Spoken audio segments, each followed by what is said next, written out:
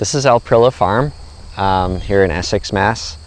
We are primarily a produce farm, and we rotate our vegetables, which are our main cash income, with grain and hay. We've recently added cattle to our portfolio and plan to be selling beef in the next couple of years. Growing vegetables is very fertility intensive, and even if we can still read the soil test and put down what it says to in bagged fertility, the health of our soil noticeably declines if it's continually tilled. So it's forced us to sort of step back and dig a little bit deeper, so to speak, in how we build our crop rotation and how we can rely on biology instead of chemistry to make our crops grow. This is, in a lot of ways, a really traditional crop rotation where you have some areas that are tilled every year, some areas that are not tilled, and a given patch of soil is only used for vegetable cropping once every 3 years on average or so.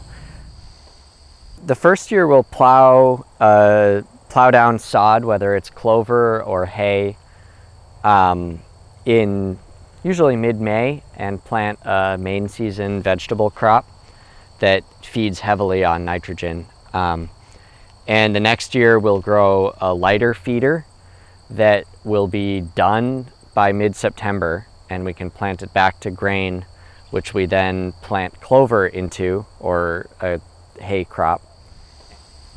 So after we harvest the wheat, the grass will suddenly have a lot more light and take over, and we'll harvest hay and pasture our cattle on this land for between 1 and 3 or 4 years before plowing it back down again and planting another crop like winter squash or corn or any number of other vegetables.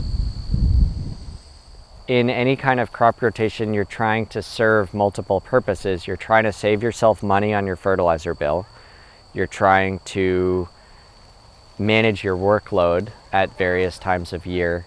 You're trying to balance crop health, and you're trying to balance your soil health as well. The farmer really needs to spend a lot of time walking around, just kind of being in the field, and looking at what's working well and what isn't. For instance, if a field has a lot of quackgrass or Canada thistle in it, I may decide to crop it annually, grow vegetables in it for another several seasons, and accept that I'm going to need to put on more fertility during those seasons as a way to control that weed before returning it to a grain where that weed might grow out of control.